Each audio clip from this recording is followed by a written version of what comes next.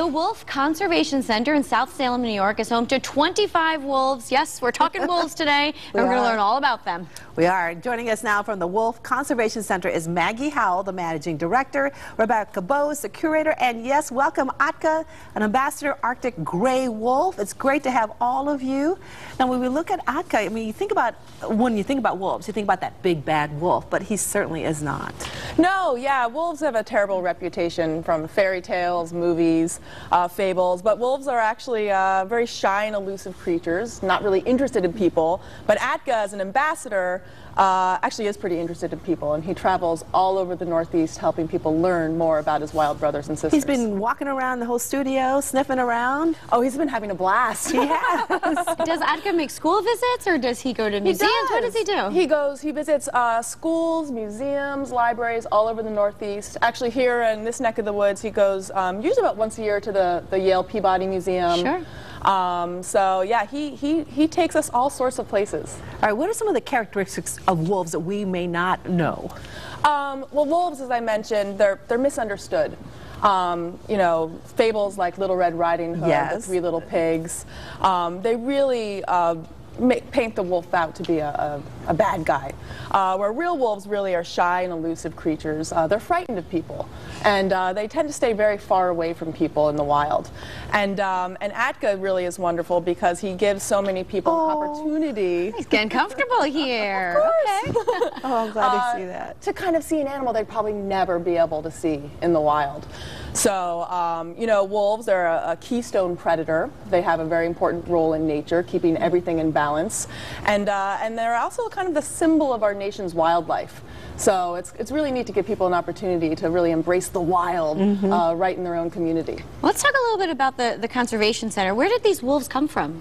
Well, we have three teacher wolves, or ambassador wolves, like Atka. We have Atka and actually two 9-month-old wolves, Alewa and Zephyr. I call them wolflets because they're not quite full grown yet. And these are the wolves that really people get to see when they come and visit us and help people learn more about the importance of wolves. We also are home to critically endangered red wolves and Mexican gray wolves. And most of these guys stay off exhibit because many of them are candidates for release. We've actually had two of our wolves release, our Mexican gray wolves, into the Southwest. The first one 2006, the second one 2008. And so we don't allow our visitors to see most of those because if they will be released, it's not really good that they're used to seeing people. And those guys are actually owned by the federal government. So lots of different facilities participate in this federal program. And so we do a lot of swapping of the Mexican wolves and red wolves among the network of facilities. What about the wolf population overall? Well, you know, wolves are really adaptable creatures, and they really thrived here in the lower 48 states for thousands of years. But then hundreds of years ago, when Europeans, you know, sailed across the Atlantic to sail the New World, we brought a lot of fear of wolves with us, and stories like Little Red Riding Hood. And when people started keeping animals like cows and sheep, we started killing wolves. And we basically wiped out the wolf population here in the lower 48. The 1970s were down to 500 to 1,000, and all of those wolves lived in Minnesota. But since then, in the passage of the Endangered Species Act, we've had a lot of programs to restore wolves to the wild. Yeah, today we have wolf populations in the northern Rocky Mountains, over 1,600. The western Great Lakes states, we've got close to 5,000 or 4,000. Now in the Southwest, we have Mexican gray wolves. And right in North Carolina, a place people don't really think of being wolf country, we've had 150 red wolves. So we're making a comeback here in the lower 48. And what does Atka eat on a daily basis?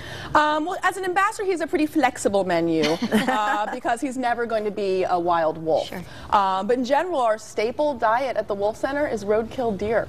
So our neighbors love it because who wants roadkill deer around, right? So we just pick it up, and it's a great free resource of food. Not the most glamorous part of our job, but also he'll get just about any sort of meat possible.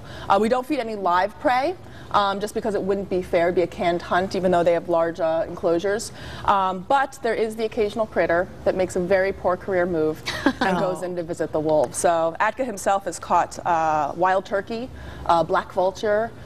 He ate a skunk last summer. Is he fast? Like, is he still pretty fast? mobile? Yeah. Wolves, they're not known for their top speed like a cheetah. Actually, their top speed is close to 35 miles per hour. A healthy deer, they can run about 45 miles per hour. Okay. So to put that in perspective. Now, how long have Rebecca and Atka been together? Rebecca's our curator, and she was lucky enough to be part of the crew to help raise Atka from 8 days old. He looked like a little meatloaf, and his eyes were still closed, his ears down, and when he finally opened his eyes at around 10 days old, he was surrounded by a really dedicated group of volunteers to help raise him, and also a very special German Shepherd who was his nanny. Oh, yeah. Now, Great Maggie, story. we know the movie The Grey is coming out, and it's kind of giving wolves a bad rap. Yeah, it's a movie. It's a thriller action flick with Liam Neeson and a couple other movie stars, and basically it's about a bunch of oil rig guys, and they're in a plane crash, and then have to deal not only surviving in the Arctic or the Alaskan tundra, but also some man-eating wolves. And so we're really just trying to get out there just to remind people that wolves are not man-eaters. He doesn't look like a man-eater right now, No, that's for sure. That's just a movie. It's just a movie, and unfortunately, you know, there's wolves. A lot of people have really deep fear for wolves. Wolves evoke emotion from people, and we really just want to remind people that that's not the case, and also because wolves are always a hot topic, a political hot potato, basically. We want to remember that when it comes to politics and wolf management of wild wolves, we hope this movie doesn't put a kind of a black mark on that as well. You just want to cuddle him. I don't want to pet him, but I don't want to make him mad either. He's Yeah, a it's wild funny. animal, right? They don't, yeah, even though Atka was raised by people, he doesn't really, I mean, he's used to our touch. We can touch him if we want. He doesn't ask for it.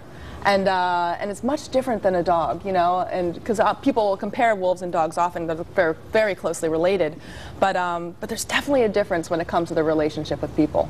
Interesting. So we understand you're going to be up in the West Hartford area? Yeah, this weekend. We're going to be at the Children's Museum on Saturday. That's the one with the big giant whale, Yep, so it's easy to get to. Atka's been there since he was like 1. He goes there all the time, and it's great. We actually do the presentation in the planetarium, so he's always looking up. He's a regular there. Yeah, he is. Very good. So what are the kids going to be able to do with Atka? Well, we're going to do a presentation, basically Wolf 101, diffuse any fears and myths that surround wolves, talk about what wolves really are, where they're living, how they behave, how they communicate, and then that's when Atka comes in and steals the show. Oh, and he'll just walk around and give everyone a really excellent encounter with this beautiful, beautiful beast. And Stole if the you show want, today, too. absolutely, everyone's around here looking at him. All right, for more information on the Wolf Conservation Center, all you have to do is go to nywolf.org. Yep. Very good. It's just great to have you guys here with thank you us. so much Yeah, for it's not every having day us. you have a wolf here. Exactly. So we've enjoyed it. Thank you so good. much. Well, thanks so much. Up next, Mentoring Matters. We'll tell you how you can step up and volunteer when Connecticut Style returns.